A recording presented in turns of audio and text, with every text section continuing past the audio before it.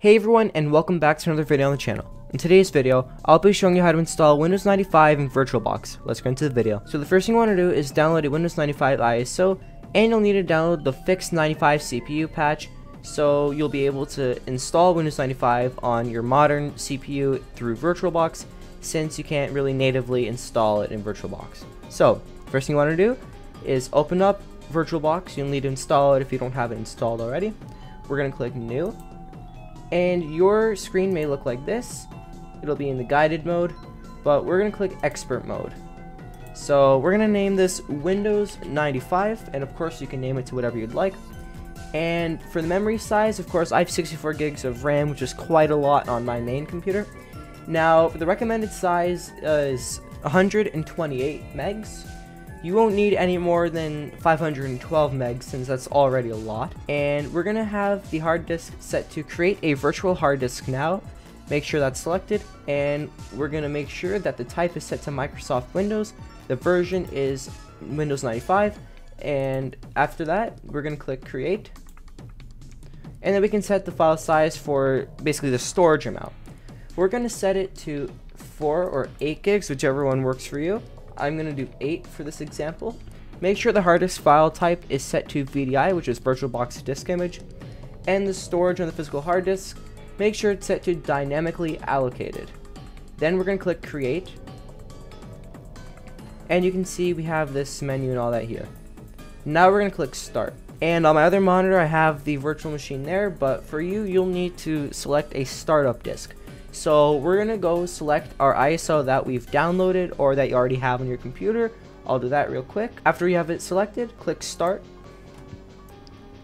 And you can put your VM in full screen, and you can see here it says starting Windows 95. Once you're in the Windows 95 setup, we're going to hit enter, and we're going to select configure unallocated disk space recommended.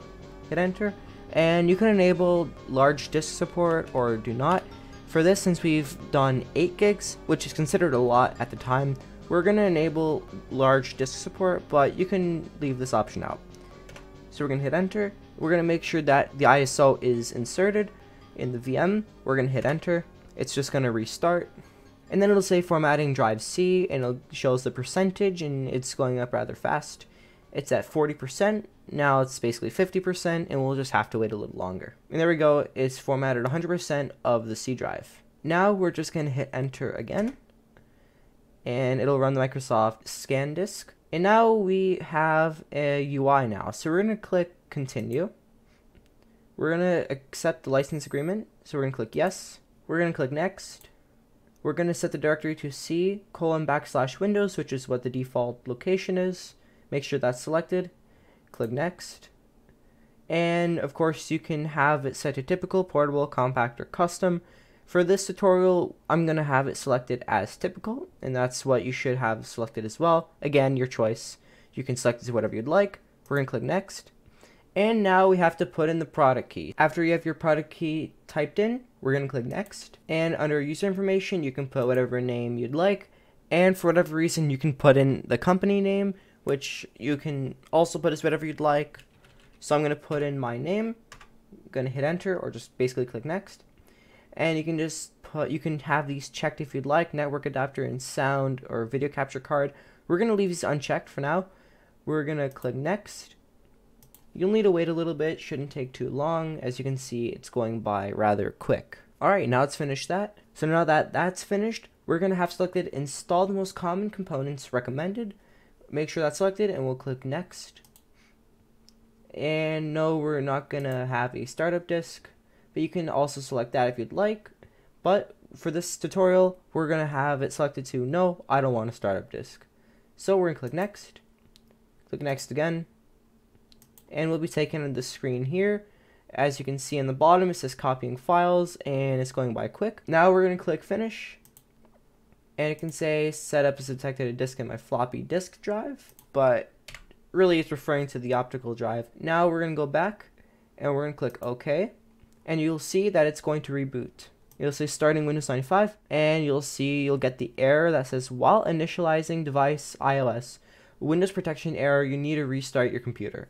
So to fix this, you'll need to download the Windows 95 CPU patch, and we're going to go insert the ISO. So I'll do that real quick. After that's inserted, you're going to click the control button and R to reboot the virtual machine.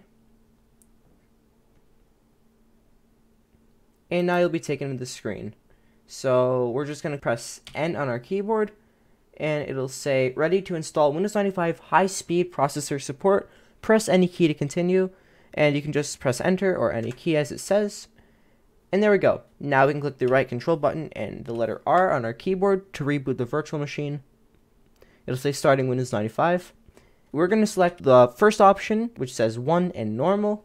Hit enter. And there we go. Now it'll say you must provide your computer and workgroup names that will identify this computer on the network.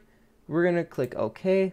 And we'll just put in a computer name, blah, blah, blah. We can just have this set to whatever we'd like. Doesn't really matter. And now we'll have to insert the ISO, our Windows 95 ISO. We're going to click OK. And then it'll say, depending on your ISO, you may get something saying the file netapi.dll can't be found or whatever. And we're just going to skip all of that.